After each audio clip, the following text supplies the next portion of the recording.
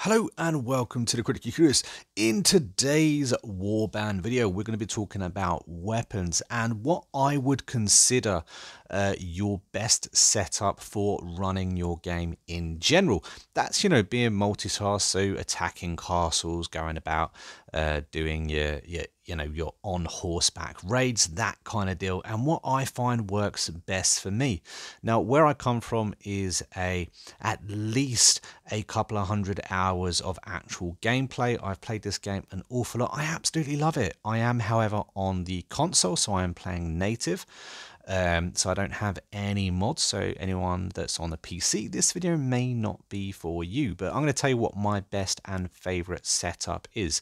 Now, this game has an awful lot of different types of weapons within it, and they come in a variety of different qualities as well. If you can get yourself the best quality weapons, you're going to get better stats on them. The masterwork weapons are the best in the game, and they are very hard to find. They normally have some high requirements, and they cost an awful lot of money as well. But if you can get yourself some masterwork weapons, that is where you're going to have the most fun. Now, there's one-handed weapons and there's two-handed weapons. Now, while I started off playing the game with a classic sword and shield, in practicality, I found that the short sword or the one-handed sword or the one-handed axe is just simply too slow.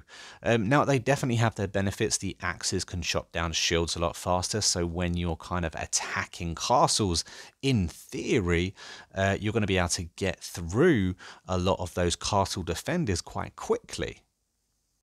And while in theory having a sword and shield is totally practical, so you're able to defend yourself, you're able to put in a few hits, for me, like I said, it is just too slow. I play this game an awful lot. I put a lot of hours into it, and when it comes to castle raids or me on horseback, I kind of want to get the fight done as soon as possible, because that is not the only fight I'm going to be doing today. So I want to kill the enemy as quick as possible while retaining as much health as possible.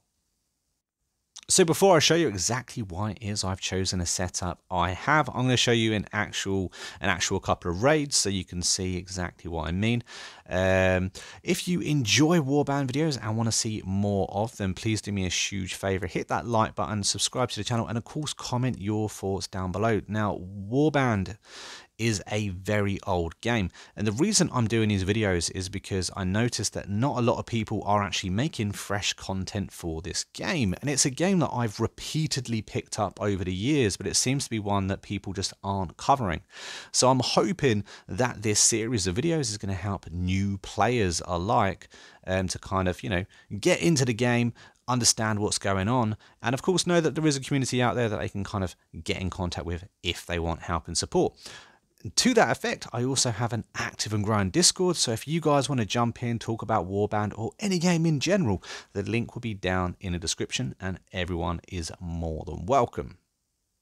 Now, as you may have seen in the beginning there, I am currently using a Masterwork shortened military sword. This happens to be, in my opinion, the best weapon that I have found that works for me in the game. It currently has 50 damage on cut, which is just mad damage. That's very, very high damage, and it has a good speed at 91 as well, and a good reach at 112, meaning that I can attack people and hit people from further back. If they're using a little sword, for instance, they're going to have to come in close to me in order to actually hit me, which is why I quite like it. The other weapon I use is a siege crossbow. Now, the reason I use a siege crossbow instead of a crossbow is the extra damage. You do considerably more damage with the siege crossbow than you do the regular crossbow. Now, I understand you can't use the siege crossbow on horseback. However, for me, that's not a problem. I don't want to be using my crossbow on horseback anyway. I want to ride into battle, cutting people down with my two-handed sword. Just to give you some idea of the amount of damage difference, the regular crossbow will do around 30 damage, 34 damage. You can get better ones, you can get worse ones, certainly, but the siege crossbow does 63 damage. Again, you can get better and you can get worse, but that's what my one does. And I'm able to use that in castle raids where I can find myself a nice position and just, you know, fire off as many bolts as I can, especially if I've got low health. Now with the crossbows, and the way it attacks, it does depend greatly on when and how you actually hit the target that you're attacking. With the setup I currently have, remembering you can actually get better ammunition as well from certain places. You can get ammunition that actually does higher damage. I'm currently using a large bag of steel bolts, and that does a +2 damage. But depending on where you actually hit the target, it depends on the damage you actually get. Obviously, if you hit them in the head, it's going to do a lot more damage. But in general, you are looking at 2 bolts per target to drop them and kill them out of the game, which works out pretty well because you come into the battle with a decent sized bag, meaning that you can effectively kill a good sized amount of people and actually help turn the tide of your battle. So with the two-handed weapon and of course the siege crossbow, not forgetting the bolts taking up that extra slot, that leaves us one more slot. Now I've practiced with a few different weapons. I kind of liked having a pole arms for a while for when I was doing the, you know, on horseback battles. I've gone for the one-handed sword as well to go, you know, to kind of, so I can actually defend myself when I'm having to use my shield.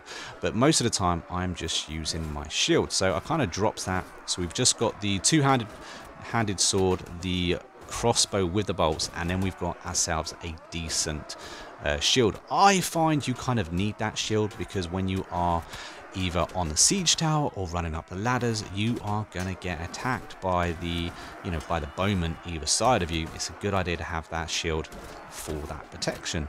But as you can see here right now, if I find myself a good little spot, it's kind of a one-hit kill with my weapon.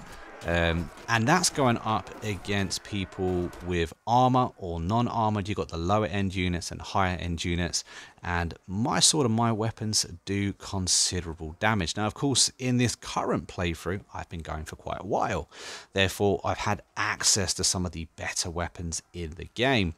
But I find this loadout works absolutely amazingly for me. I've never really gone into a battle and thought, oh no, I'm out, you know, out-weaponed, outgunned. I've always been able to take care of whatever I needed to do. Bear in mind, however, when you first pick up a crossbow, when you first pick up a two-handed weapon within this game, your proficiency really does matter. So currently I have a 290 proficiency in two-handed weapons, I believe, and around 120, 125 proficiency in crossbows. So the way it works for you is going to work a little bit differently. If you don't have that high proficiency, it's not going to be as good for you. But I hope that helps. I've had a couple of people comment asking me, you know, about kind of weapon loadouts and stuff like that. So I figured I'd show you guys what it is I do use. Of course, your playthrough could be completely different. You might not be going for a warrior type of class, and therefore a two-handed weapon may not work for you because you're not going to have the strength to even use that weapon. The same with a siege crossbow. But that's what works for me. Let me know down in the comments what your current loadout is. Be very interested to know how you play the game as well. And I'm going to look to try and continue the Warband series, and of course continue the Making a Kingdom series as well. So until next time guys, I've been a monk, we've been Critically Clueless, and I'll see you in the next video real soon. Until then, take it easy.